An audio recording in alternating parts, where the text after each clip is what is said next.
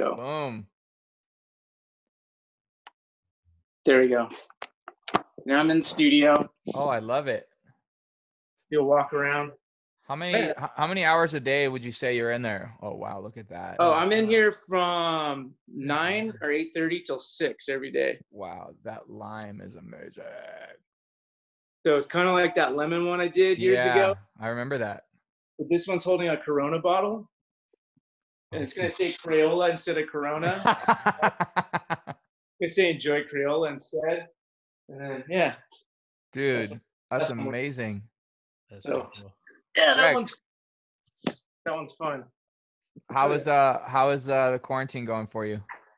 It's good. I mean, not much changes. I'm still doing the same amount of work. You know, I'm in here every day like I was before. Having a homeschool on top of being like, you know, it's tough.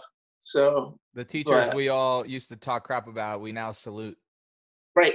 You know, it's special.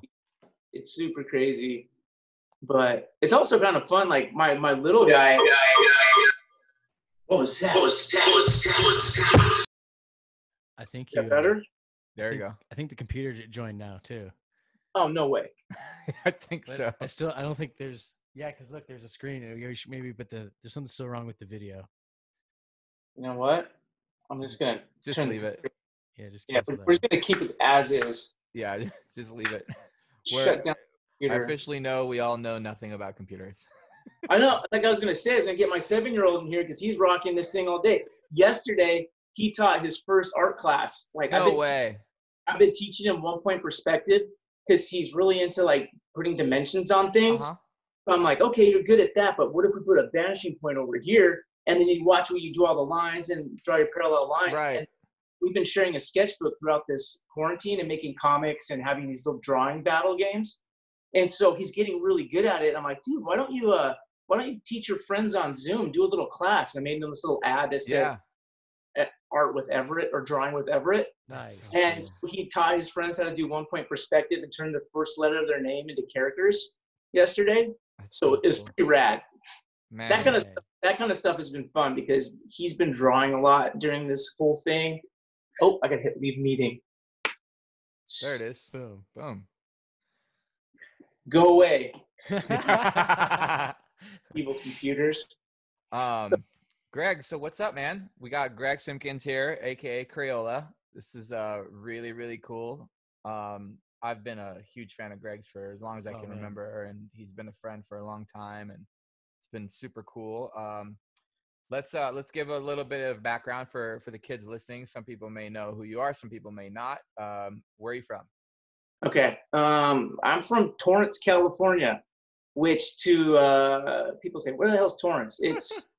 It's in the South Bay of LA County, and part I'm from, it butts up right against Redondo Beach and Palos Verdes, so right in that little nugget right there where it stays cloudy all June. You got the May gray, and then it's we got a little beach right there, which I'm at probably every single day in the morning, and nice little town. I've lived in the South Bay my whole life in different parts of it, from the east side of East Torrance Harbor area to Redondo Beach, El Segundo, but I always come back here, South Torrance. Wow. Have you has art always been like a thing for you since you were a kid, or like did it come at some point of your like an age? It's always been there. It is the thing I did. It was like, I remember I went to preschool. My mom dropped me off at preschool for the first day, and they put up such a fuss. She took me home and said, "You're not doing that." And she just rolled out butcher paper on a picnic table and threw crayons down on it. And I haven't put crayons down ever since. Wow. So I had to have been 4, 3, 4, 5, whatever it is. And it was always my way of entertaining myself. So amazing. I don't know life not drawing. They weren't good either. It's not, I mean, I look back, I have a lot of my old drawings, like, man, this was shit. I can't believe anybody thought I had anything, Right. That's cool. But I was so obsessed with it. Like, that's all I did to entertain myself. So I still do. I should be sketching right now because I get nervous hands. Oh, really?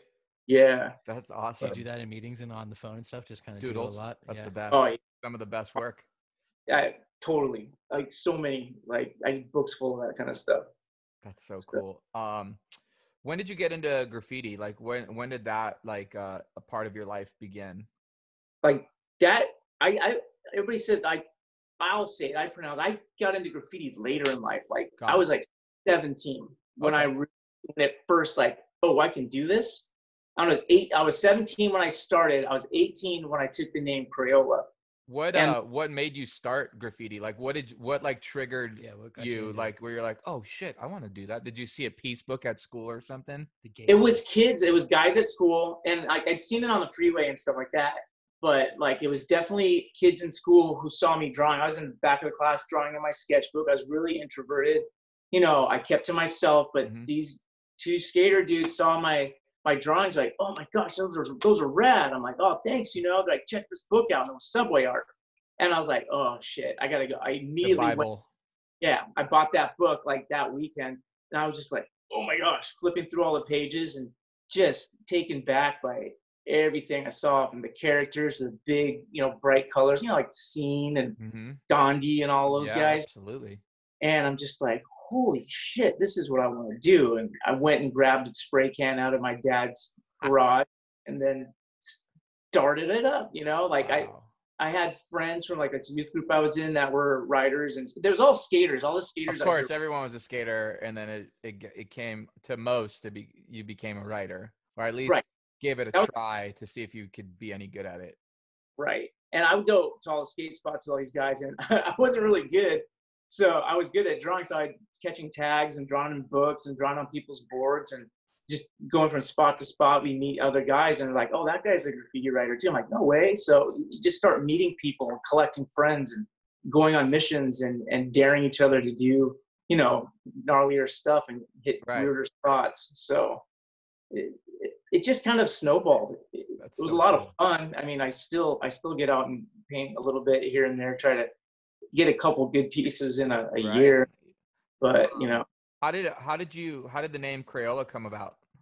gosh, man, I have so many weird ways I make up about it, like online and stuff. But seriously, it's just sitting with my friends. I used to write Crum, CRUM, and I had lots of good freeway spots with it. Like it was like I was gonna run with it, and just sitting in my buddy's room, we're drawing with markers and black books, and we were probably high. I don't know. And Yeah. I was using like a dead Crayola marker, and it was like wasn't really working really great. But I just remember looking at it and just going, "Oh yeah, Crayola," but without the Y because it's too Yeah. long. That's way Dude, too it's many. so good. Yeah, it's Even goofy. Chrome is a good name, man. Chrome, yeah, I like that. Yeah, like I liked Crumb for a while, but everybody said it sounded too much like Chrome, and there's a Yeah, writer Chrome. there So I was like, was, yeah. that because when you say it, it sounds like Chrome. And when somebody hits you up, says, "What do you write?" I'm not gonna say Chrome, and then like somebody writes that, you know? Well, you know what's Yeah. funny is when I was a kid, when I first started graffiti or like it grabbed my eye. I was in middle school and I wrote like the worst name ever. It stood for absolutely nothing. It was Inco, and Okay. it was a 4-letter word, a 4-letter name. And you know, Aaron from Agenda, Yeah. you know, we grew up together, so we went to middle school and high school, and you know, we're obviously, you know, we're best friends. But we like I remember getting into high school and this kid came up to me. He's like, "Yo, man, I heard you write so and so." I was like, "Yeah," and I was like, you know, you're 14 years old, you have no idea what's going on. And this dude's like, there's an Enko from UTI, you know, and like I'm like, okay, but you're so like young and so scared, like you're like, yeah, like, okay, I won't write that name ever again. And like there was no chance in hell. Like the internet was just barely like starting, you know, like there's no chance in the world this person was gonna know Probably like who I their tag that he was. saw. Right. Hey, I Do you saw a remember tag. I remember being so stoked, like going on Art Crimes and finding my name on there and had all my crew affiliates. I was like, how do they know all this stuff? Yeah. Archive We was got in so trouble crazy. over here once when I was young. I had a crew that I had started called HDK, and our friend AK, so it was HDJK or whatever. Yeah. Happy Days. And we, one of the kids got caught by the cops over here, and he gave my name up as the leader. No but he just gave my way. first name.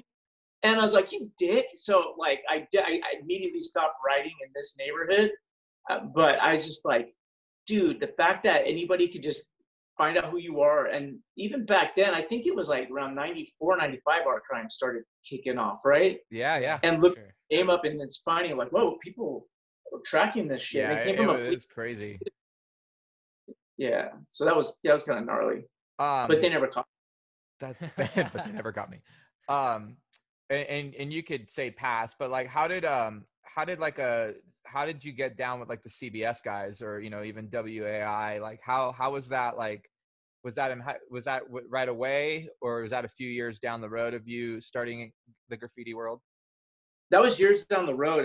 Like I said, I started that Crew HD with my buddy Justin, and then he wrote Duet, and then we used to just like put all our skater friends in. They can even write. Some of them were like, man, let's go paint them. I used to take them up. Right, I take them up on the freeway. We just go up the on ramp onto the 110 freeway and just run down, hit spots. We'd skate up and down Western or Normandy and hit spots, and just like I got them all hyped on it. And then I started taking a couple kids that had some artistic talent to go do pieces and go do throw ups and stuff. And that was a lot of fun. And through doing that, I met some guys at El Camino College from this Crew Dynamics, and this guy Tron and my buddy Capsule, who was this dude Brad Hess, was a guy I looked up to since like first grade, and he was like a amateur skater in the neighborhood and stuff. So everybody looked up to this guy. They took me under the wing and they taught me a bunch of stuff. And they were friends with my buddy Circus, and Circus from Shapeshifters. He's from CBS. Yeah. And I met him at a church thing in like 1993. And he saw I had a black book, and he's like, "Oh, let me hit that." I'm like, "Okay, cool." And then he did the CBS in it, and I was like, "Oh, I seen that up on the freeway. Oh, you're that guy." He had this spot that was like a landmark on the 110 and off of Figueroa, and I had seen it so many times. I'm like, "Oh, you're that Circus." And he's like, "Yeah, let me get your number." And I just started hanging out with him, and I'd go to his house, which wasn't that far from mine. He grew up in Torrance. And so I just started hanging out with Circus in '93, and he took me to my first CBS meeting. And at that point, I met, the whole crew. I have pictures from that day. Like Bleak was there, Gas, Epic, Vox, Exist, Anger. Was NATO? I don't think NATO was there yet. And I met all these dudes. I was looking through Epic's Black Book. I was like, "Oh shit, I can't even hang with these dudes." I'm like, I suck. And I kind of just shied away. I backed off, and I went and just worked on my own stuff. And I got down with this crew SCI out here. My buddy Dave started at El Camino College, and we started painting a lot. And I think that's when I started perfecting, my skills with the spray can and all that stuff. And we put my buddy Castle in the crew. We used to write dark, but Castle is from I do. It's KASL, right? Yeah. So, yeah, and he became my dude. We just started going everywhere. We went to yard together for the first time. We used to kill Venice. We used to do all the yard spots. And it was through painting with Castle that we met NATO. And NATO is from Wilmington, which is straight down the way from us over here. And he's like, "Hey man, you need to come kick it and paint with me." I'm like, "All right." And immediately we went and hopped some wall into some yard spot in Wilmington over behind Banning. Yeah. And did my first legit production. Like we've done no, it's not my first legit production. We had some others. But with NATO, the way he did it, he was so planned and precise. Yeah. Whether it's legal or illegal, he's like, "We're going to do it this way and just follow my lead." I'm like, "All right." Even from like getting into the spot and leaving the spot, cleaning up the spot, he broke it down completely. That dude taught me so much. It was so cool. Super fun painting with him. Around that time, I met Plek also. So I always get jumbled up. I met Plek. Plek to me, like growing up, was someone I really admired, man. Like it was such a cool West Coast style. It was really cool. Like I loved NATO stuff growing up. He stood out to me a lot. Obviously you did. Access, is besides Access being like a super close friend, like he's one guy in CBS to me that always was like, no one can do better characters than this man. I agree. Access is by far my biggest mentor and the guy that got me really going with acrylics. So for him, I owe tons. I love that dude like he's family. He painted the coolest painting of me and Abby. and it's like he knows like we love Hawaii, you know, and Yeah. like he did like all of our favorite spots in Hawaii, and it's like her and I like looking into the North Shore, like Nice. he like literally like the board shorts he did on me are like smaller than a penny. Like he got the Ruka in there, like only he can do that, you know what I mean? Or like you guys are like, your attention to detail is so insane when it comes to that type of stuff that I was like, you know. Notice. Like seeing what he did, and of course Mir before him. Oh yeah, oh my god. I was always into Mir and Axis before I got even knew all these guys. And I was like, oh my gosh, there's a level that can be achieved. I need to get there, you know. I need to push myself, and I still can't catch it. I'll never catch those guys with spray paint, man. Those guys are just so good. Yeah, but Mir growing up was like, I remember going to like the 01 gallery shows, you know. Yep. Aaron and I were like 12, and we'd walk in there, and it's like, you know, I think the last show was 01 was still on Melrose. Right. And I think Tyke was a part of that show, and he did like all his letters were like bones of dinosaurs, and like, you know, I think like, yeah. I tried to go to all those shows too. I have a question that I wanted to bring up in this about it has to do with like, I think it was the third legit art show I was in, and it was at Green Apple Tree. Okay.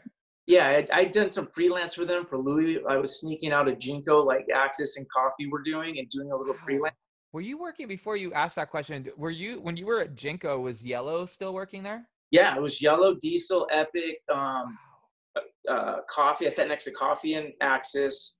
My buddy Bill McAvoy, Ken Bustamante was the art director, who's now at Vans doing Vans Wear. He was by far.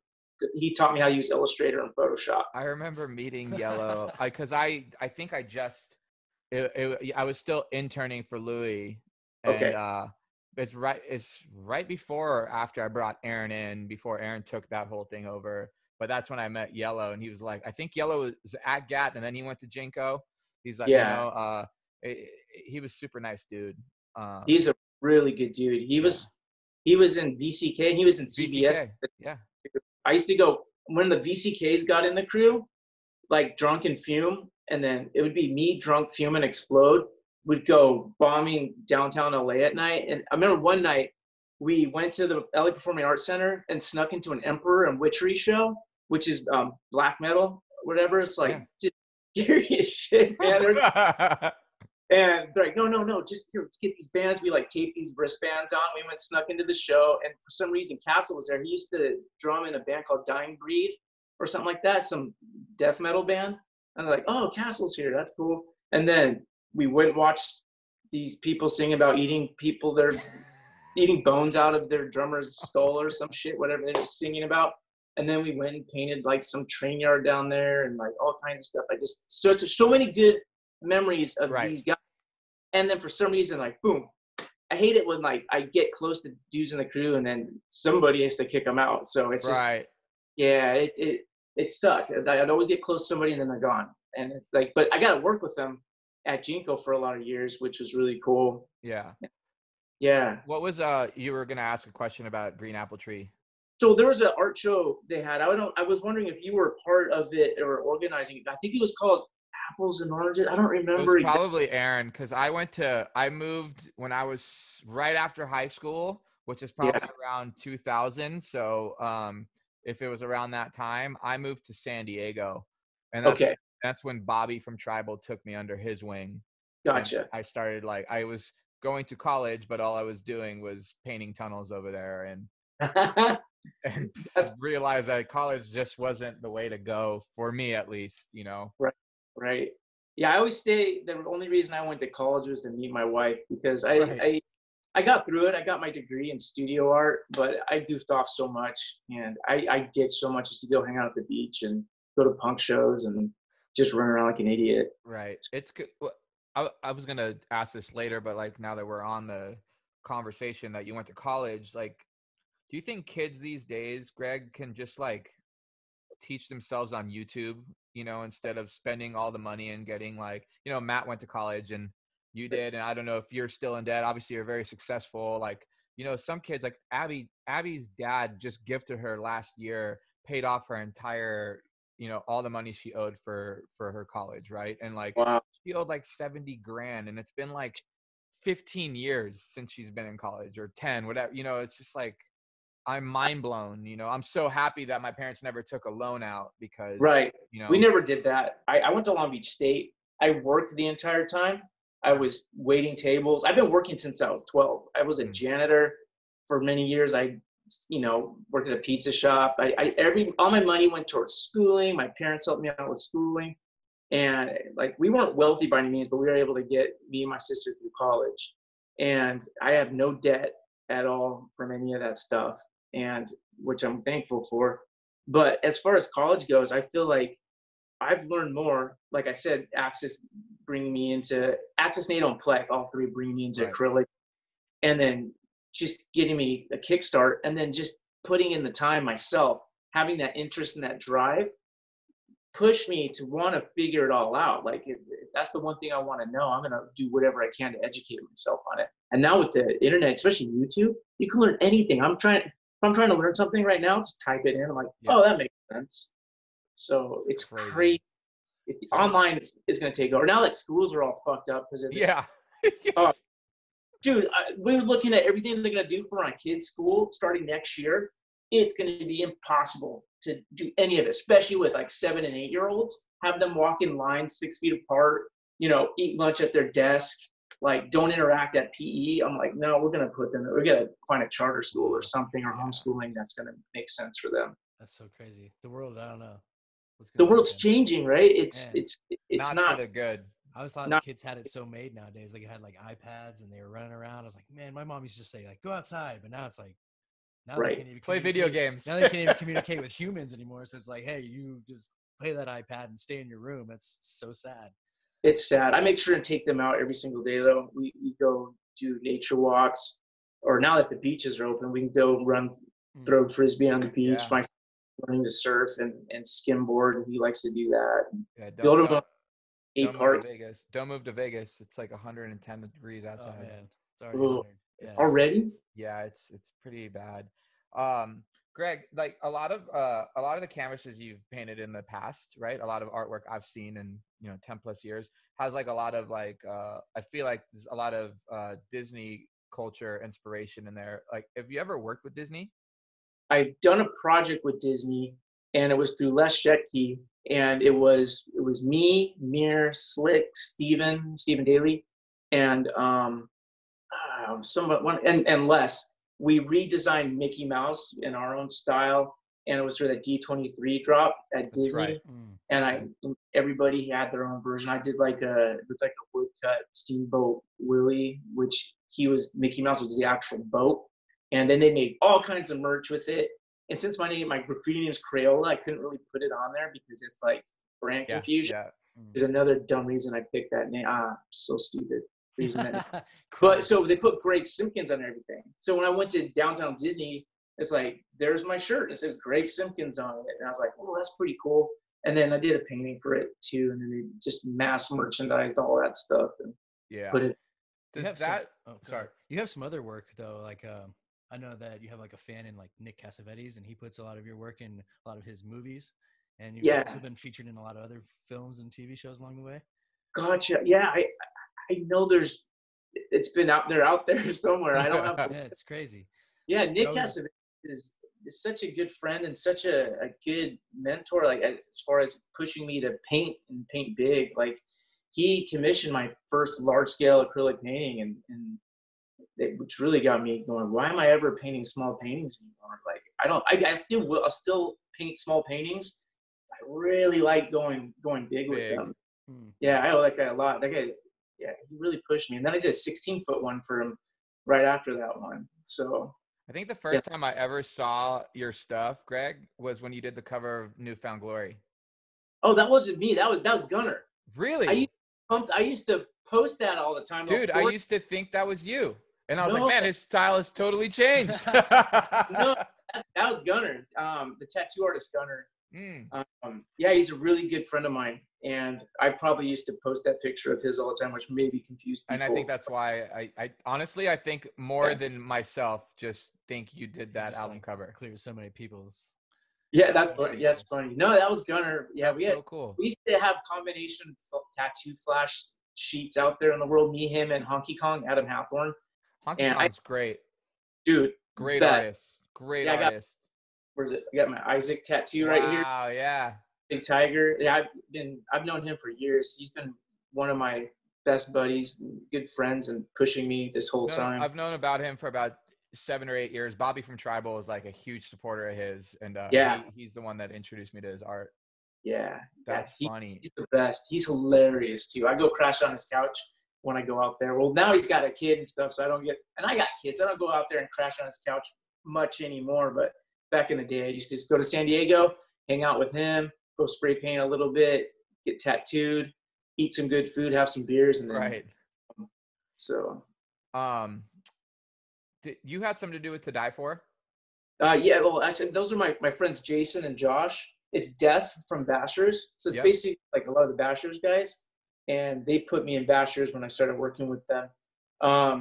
But To Die For is Jason Welcher's company, and it used to be called Die Trying. Yep. And it had a lot to do in the hardcore movement and like Warped Tour stuff, and they changed the name to Die For. And I did tons of graphics for them, and they're two of my best friends. And after To Die For was going for a while, they started just pushing my I'm Scared brand, because my old website was I'm Scared. And then it just became Simpkins, whatever, my merch. And we still work with them on some merch projects, but not as much. He's working on some other projects right now. But we still get together and have lunches and all that kind of stuff. I love To Die For. Yeah. What's your what drives you these days? You know, because like the world's going to change and shift right now. Like, I don't know if art shows are going to be just on computers. If, you know, like I talk to people at Live Nation all the time. They don't know when festivals or shows are coming back, which, you know, that's how you make a living. You know, I have been seeing a lot of people post like little virtual tours of their shows, but like, I love going to shows, like anything, art shows, regular show, like music shows. Yep. Are you tripping at all? You know what? We haven't been tripping out. We've been trying to keep a steady mind during all this stuff, because who knows where things are going. But, you know, like as long as it's funny, as long as I'm in here painting every day, I don't get nervous. I just keep painting, keep my head in the game. I'm inspired by the stuff that's going on, and it's finding its way into my work. And I'm going to try to talk about it in my way, talk about the way the world's changing. For sure. In my way, which is painting these scenes, you know, and these stories. And I'm going to try to keep doing that and pushing forward. People are still buying books. People are still buying prints and merch. And I'm trying to just go in that direction. It's going to change our business model for sure. The virtual show thing, it doesn't sound as much fun. I'll do it, but I want to try to do it in different ways. I want to do it in some ways that nobody else has done it. I think when I saw your piece at Beyond the Streets and got to stand so close to it, I think there's just something about that. You can't take that away. I mean, through a computer, they look beautiful, but firsthand, it's the detail. You can't. But the whole idea of doing those big pieces, because you stand in front of it, you feel like you can walk into it. Oh yeah, and you were in the room with Ron English, I believe, and I remember, Matt. We were walking in there, and you were like, "Oh shit, there's Crayola." I was like, "He's the best. He's the fucking best." And you turn around and it's Ron English, and you were like, "He's the fucking best. He's the best dude." You know? This room's terrible. Let's get out of here. Yeah, that was an intimidating room to be in. I always looked up to Ron and Slick. Yeah. I love those guys, and they've been so good to me ever since. I feel like so welcomed in by all those guys, and it's I always intimidated in those rooms, going to Beyond the Streets and meeting all these guys, and you know, catching up with old friends. I still feel like a goofy little kid that shouldn't be there. I shouldn't be allowed to be in the room, and it's that stupid mentality I have to kick. But I'm just like, oh man, I should just go. I should just go paint. I think so many people have that, like, concept. They're like, oh, I don't equal up with these people. It's crazy, man. I was just talking, and it's kind of the same, but it's not. You know, like growing up, you're so like, you hear someone's name, right, and you're like, that guy's like your idol, like someone like Slick, right? Like fucking all you think about me growing up is the Hex and Slick battle. You know, Right. it's like that was the first time I ever even heard the word battles, like, you know, where I'm in Graffiti. And then like this kid I follow the other day was, you know, he was talking shit about people at Supreme, right? And like, and Stussy, because they're too cool. They're like, they're the coolest of the cool. And I don't think that those guys think they're cool. I think that, sure, kids at their shop that work there are probably like, they got that like mentality of like, yeah, we're fucking too cool. But Supreme or Stussy wouldn't stand for what they are if those kids didn't give you that little butterfly feeling when you walk in of just being scared and intimidated.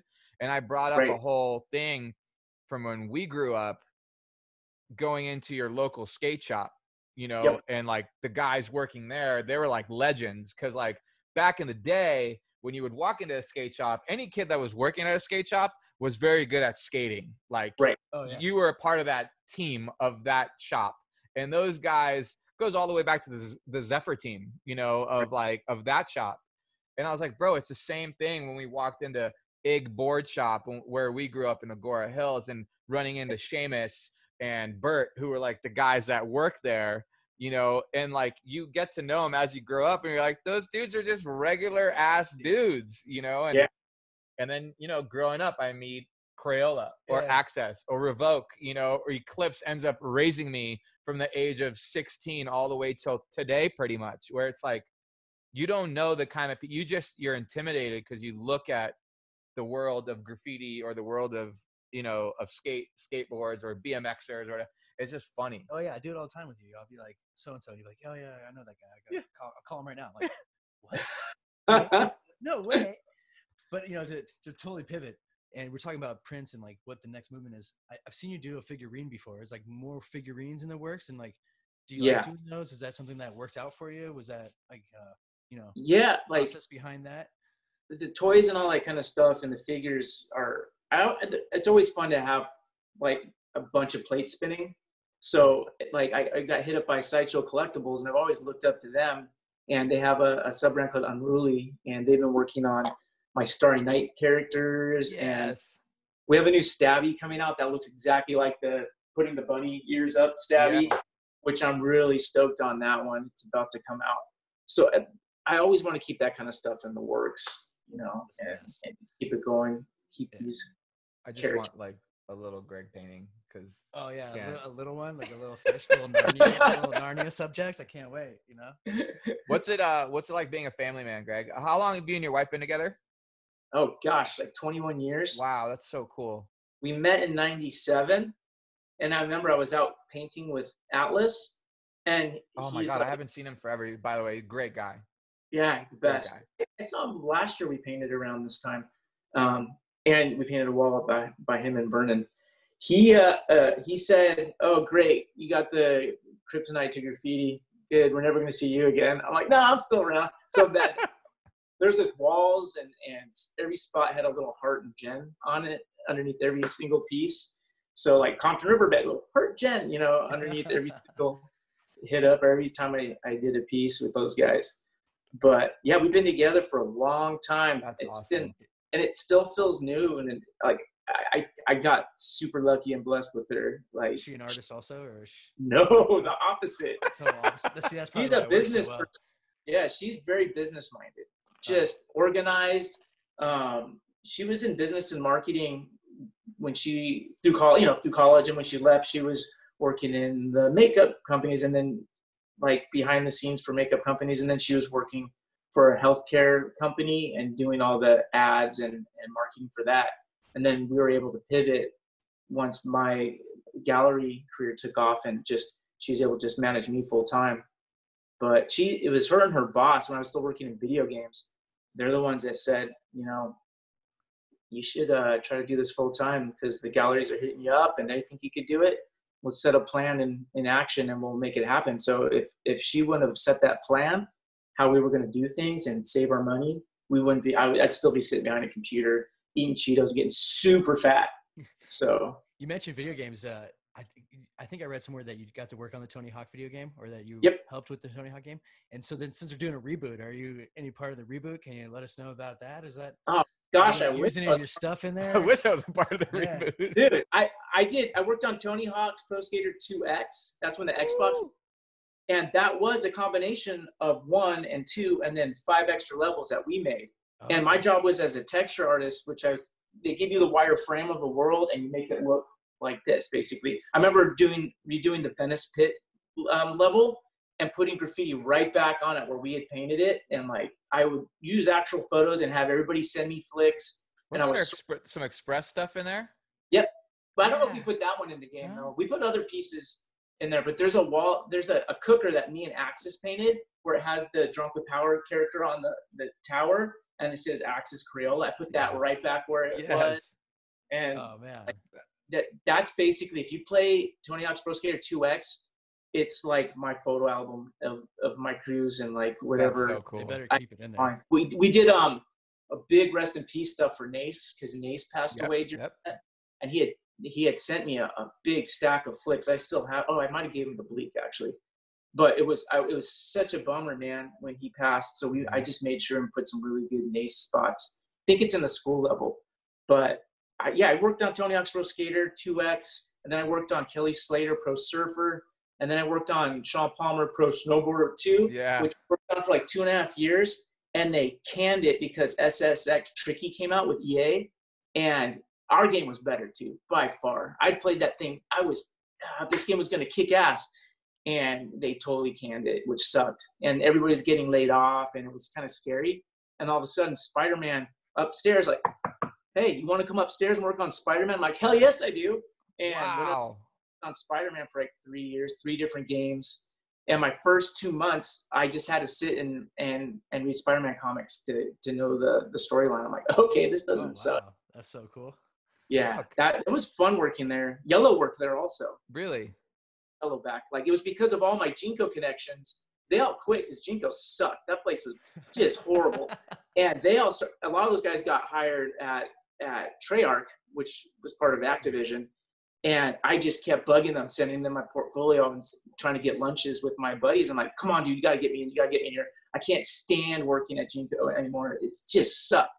Wow. And I got to sit down with the boss, and he looked through my portfolio, and he's like, and I had all my graffiti at the end. He's like, this is exactly what we need. I love your computer work. I love your art, but I need somebody who understands graffiti, because so far it's not been placed right in the game. And I know how to place it and where it would be naturally. And so I did that. That was part of my job, was putting graffiti in the game too. I want to talk about, because I know, like, kids listening now, or they're not going to have any idea who the fuck Jinko is. I need some stories, Greg. Like, why was it bad? Let's tell people what Jinko was, and I'm happy to just jump in there as well. I used to trace there was a zebra character as a kid. I remember I used to just trace over and over and over. It was like this hip hop zebra. Really? Man, they wanted to be Gat and everything else out there, Echo, so bad that. But Jinko jeans were famous for these giant raver pants that looked like you could fit a village of children. This whole elbow, by the way, everyone, just so you could tell the width, I could fit this entire part of my arm. Like, that's how big it was. And it wasn't baggy. It was big bell bottoms. Total all the way down. Right. And am I even allowed to talk like this about a company? Like, I don't. Okay. Is it a company? I should say I was lucky to get a job right out of college and it was after the whole gigantic pant phase too, when I came in. I got a phone call. I was graduating college. I was working at Chili's going, oh man, I gotta figure out how to get some work. I'm interviewing around, and my buddy Epic called and said, hey, they're looking for illustrators over here. I put your name in the hat. You want to come interview? I'm like, yeah, I need a job. And so I drove to downtown LA off Santa Fe, and was it 8th or 7th or whatever? Across the street from Louis. Across the street, more like the road from Gat. Yeah, I was right there. And I went in, I interviewed, got the job, and the owner had no idea about any kind of the scene. It was like, we're in fine suits, and they owned a textile company, and they did pretty well at the textile company. I'm not going to knock them, but they didn't understand the culture. And a lot of the times me and the guys would come in with our ideas, like coffee would have some sick ideas. And he'd say, no, I want it more like this stuff. And he just point to like an Echo thing. Right. I was such a buzzkill because you come with ideas. And he's like, no, let's do it more like these guys over here. And it's like you have access and you had leaders working for you, and you're just like, nah, I want. And meanwhile, Mark Echo is probably looking at your guys' graffiti, and he's like, let's make my stuff look like that. The one thing I have to say was awesome about that, though, with the year and a half I was there, I got to sit with those guys every single day, grow close connections with them, and then the art directors and stuff who went on to work at Dan's and hired me to do stuff and stuff later on. It just became good connections. Everybody I worked with was awesome. So I can't really knock it too much. The company as itself, it's not something I'd be proud to say, yeah, I wear Jinko. I wouldn't wear it. But the people and the experience of being there, going to trade shows, getting, flown out to Vegas to go to Magic and having crazy parties and not knowing how I woke up or, what just happened? Like I'm blinking through places. Jody Watley's singing over here. I'm like, Jody Watley, what the hell? That's Boss from the Past. And like, I barely remember the trade shows, but they were fun. Like I can't knock it, but as a brand, I wasn't into it. So it's not like I could say, yeah, I was part of this really cool brand. It's like, So you kind of learned on the fly at that job and kind of cut your teeth doing graphics and learning how to vector. Was it the same thing when you got into like game art too? Did you learn how to just do that? So I was able to take, let's go before that. I learned how to do computers through making slap tags. So like, I was like, my dad had a scanner. My buddy gave me a pirate version of Photoshop. I'm like, I got to figure this out. And so I remember scanning in a Hello, My Name is sticker, blowing it up to 8.5 by 11, and then taking a Crayola crayon box, the 64 box, scanning that in, and then figuring out how to place it on the Hello, My Name is sticker and swap out the logo on it and put a CBS eyeball on it and put these two devils on each side that I drew and print it out. And I started slapping those up everywhere. And it took me forever to figure out, but I started my computer graphics journey just through graffiti also. Everything started with graffiti. Graffiti helped everything. Like it made me want to, figure out how to use Photoshop. And then from that, like, I need to use Illustrator. And then right then, remember that brand Serial Killer? Oh my God, yes. I loved it. And you could pretty much only get it on Melrose. Right. So the guy's office was in El Segundo, which was close to me. And I was friends with like the guys who worked there. And they're like, hey, can you do some designs for us? I'm like, sure, I can do anything. I'm like, oh shit, I got to figure this out.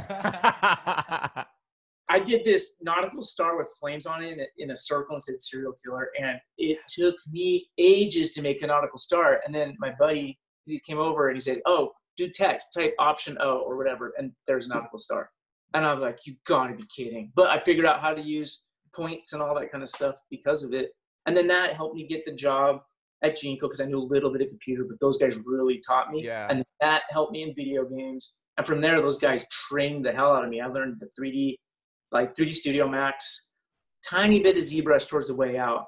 But it was just Photoshop, Illustrator, and 3D Studio Max. Wow. And I can do back of my hand, front, left, sideways, Photoshop, and Illustrator. I was trying to, sometimes I wake up like on Mondays and I'm trying to like download a bunch of old photos so kids can like learn, the culture and the past. And I went on like this Jinko hole the other day and I couldn't find anything cool. Really? I found ads, but I feel like they were new because I know Jinko is trying to make a comeback right now because I've seen them at not Agenda, the other show that Aaron teamed up with in Vegas. And I was like, oh my God, Aaron's like, yeah, they're trying to make a comeback. And I was like, oh my God, this is so bad. This is so bad.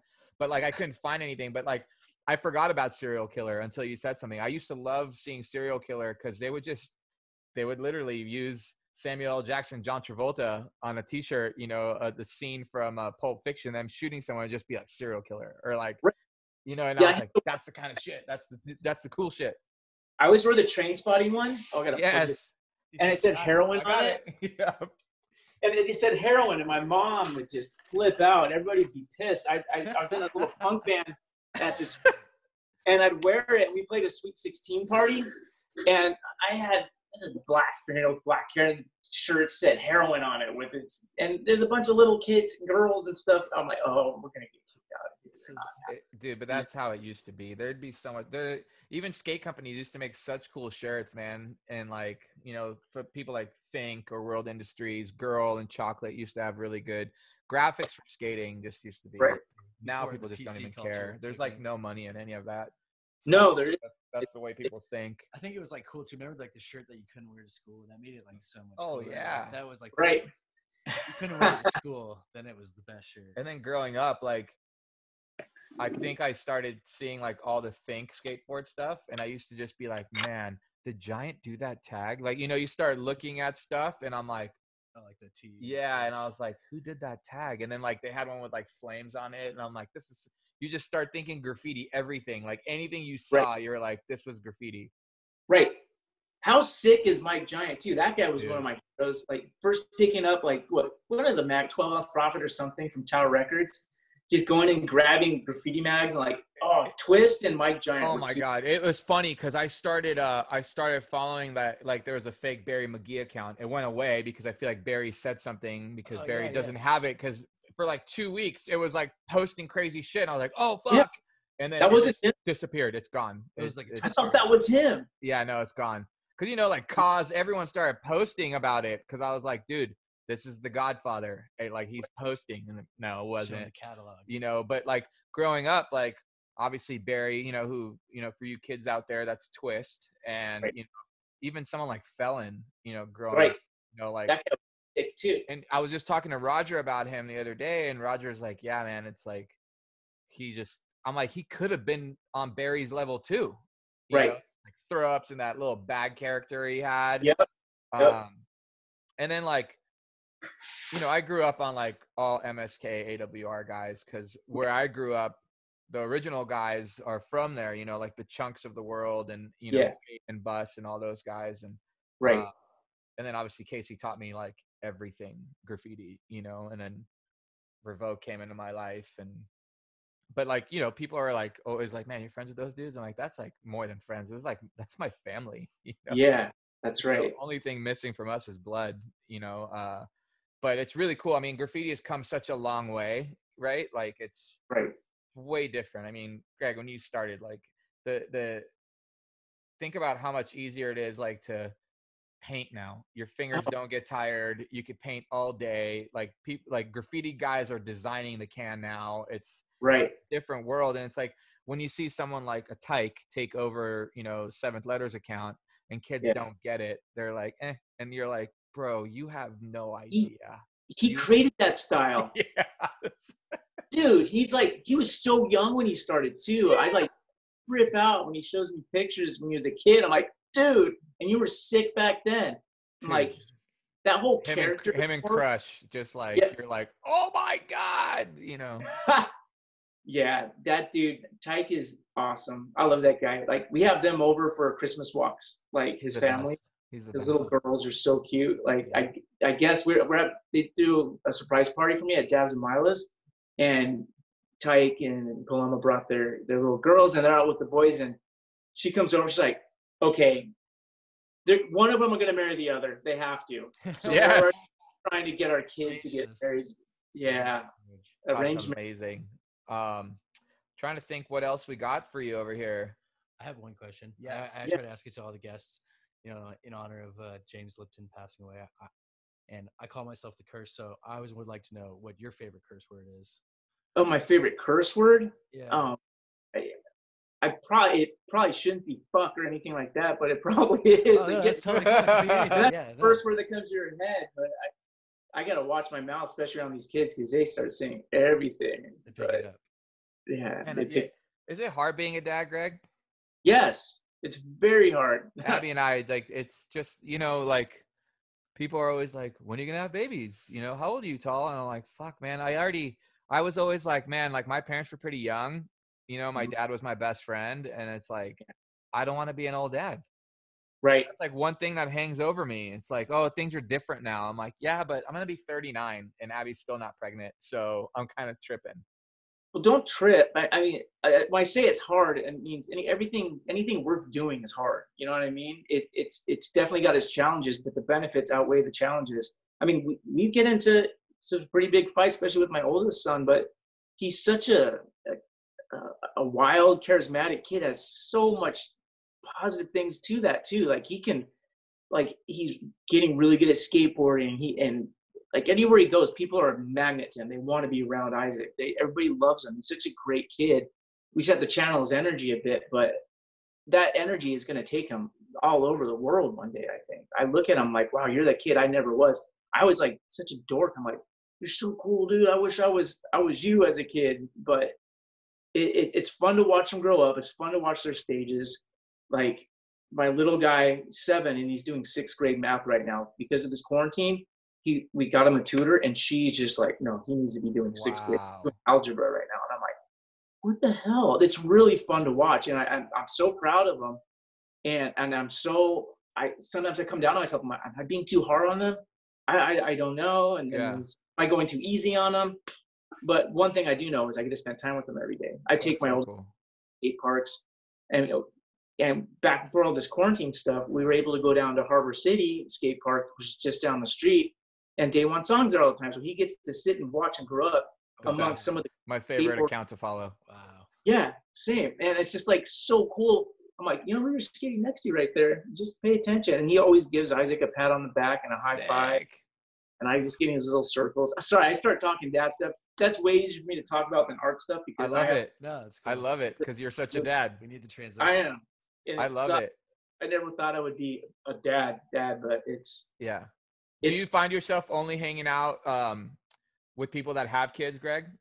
Yes. It gets tough because I want to go out and hang out with people without kids. But then what are we going to do with the kids? Is Jen's parents going to watch them? My parents are in Washington now, so they can't. It's like, okay, we got to figure this out. And some of my best friends have kids exact same ages as my kids. It makes it easy. Yeah. So the kids get together. We take them to the beach. They can do whatever they want, surf, skate, skimboard, whatever. We're going to hang out. And we got a good group of parent friends right now, which I'm pretty stoked about, that we can travel with and do stuff with them and bring the kids. I love it. But it's when the kids start not getting along, it's like, oh, now they're fighting again. Hang out with that kid again, Dad. Or did Isaac punch somebody, or what did he do? Or it's crazy. But I have one more question for you, Greg. Right. Which is kind of like the thing that we're going to be asking everyone on our second season is what do you define or look like at the word success? Like, what does success mean to you? Gosh, that's a really tough one. For me, like the only part that I really feel successful is that my family is fed, they have a roof over their head, and the whipped cream on the top of that dessert is that I get to paint and do something I love all day, every single day. It's like, I mean, I just be happy to make sure that they're fed and safe and secure. But to be able to do what I like more than anything on the planet all day and get lost in that world all day is just something I never would have dreamed I was able to do. I gotta be thankful for that, because it's like, I can't imagine doing anything else. Right. So it's pretty awesome. Would you say, and that was my last question, but this is my last question before my last question after that. Right. Was your first headlining show on your own? Do you remember the year of that? Like when your first solo show was? My first solo show was at Gallery 1988, and had to been 14 years ago. Because before that I did some 2-man shows, like Coffee, Upper Playground, and with my buddy Joe Ledbetter the year before that at Gallery 1988. And then I've done that Green Apple Tree show. Right. But the first one was probably about 14 or 15 years ago at Gallery 1988. Jensen Karp, Katie Cromwell. That's Jensen. I love Jensen so much. I love Jensen. Broke me into this whole scene. Would you say that was your first show, did you say like, I'm going to do this? This is like, you know what I mean? Because some people have a show, they don't sell a thing. And like, I guess that's how it goes into like my success story of like, you know, you look at it and you're like, fuck, I didn't sell anything, or did I do good, or am I going to do good? I'll tell you who told me that. Like our first meeting with Jensen, it was for the group show for I Am 8-Bit. And I did this Pac-Man and Hospice piece. And it was just a big group show. And he sat me down. He's like, you can do this for a living. I'm like, no, I can't. It's impossible. I was going to all these art shows and just so amazing to be like Mark Ryan or Todd Shore and look at what these guys are doing, Gary Baseman, Tim Biscup. And I was like, damn, these guys are amazing. And then Jensen's like, there's no reason you can't do this. And I was like, I don't know. And then that very first solo show, him and Katie, they brought me into the back. There's a line wrapped around the front all the way to Melrose. And he's like, I'm like, so how's everything, you know? And I remember that day I was so nervous. I went and sat and watched Borat by myself. And I got to the gallery, my stomach's all nervous and like, well, I didn't do so good, you know, but who knows? Usually sales will happen at night. So I'm like, okay. And I walk in and they're just looking at me and I'm just all nervous thinking, okay, I hope some stuff sells, you know? And I look at the wall and there's a red dot in every single piece. And there's like maybe 35 to 40 pieces and everything had sold out. And the doors ain't even open. I was like, you gotta be kidding me. Best feeling ever and scared for your life. It's like the big deep breath. Oh, yeah. And after that, I've been doing solos ever since. And that's amazing. Greg. It makes me sad to not be able, I wasn't going to do one this year anyways. Right. We're going to space it out anyways. Yeah. And so people keep saying, oh, you had to cancel your May show. I'm like, no, we weren't going to do it this year with Mary. We were planning some other stuff. Mary's still having a group show in August, which I'm looking forward to, you know, displaying some in that. And I'm super stoked on Mary Karnowski and KP Projects. They've been just awesome.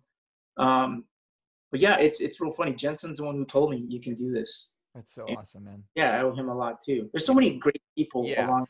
And I know we've already like said we were done, but like there's just so many artists out there that don't get a chance. You know, I'm friends with some of them. You know that they're so fucking talented, like so talented, and sometimes it's like being an artist is like being a rock star or a rapper. You know, it's like you have that full package, Greg, and a lot of people just they don't just have that. Sometimes they just don't have the package, and it sucks. But I want kids to keep driving because it's a lot easier these days than kids actually think to actually get a real chance out there.